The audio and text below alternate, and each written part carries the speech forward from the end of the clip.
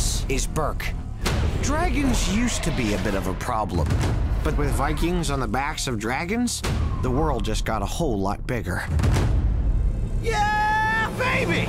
We pick up How to Train Your Dragon 2 5 years later. Dragons are now fully integrated into the lifestyle of Berk, and so there have been all sorts of ingenious updates to make it a little more fun and a little less dangerous. If you live on Berk and don't have a dragon, you're now in the minority. Oh, give me a cuddle! Oh! All of the characters are back and are 5 years older. So Hiccup and the gang are now 19 and 20-year-olds. Yeah! Hiccup and Toothless have been out there mapping the world. They've taken that Viking map and they've been adding pieces onto it in every direction.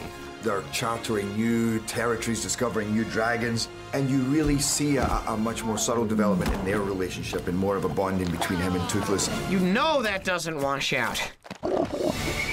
5 years after the first film. Come on, Stormfly! We can still win this thing! Astrid is Hiccup's #1 defender and champion. They never say boyfriend and girlfriend, but I think that's what's going on.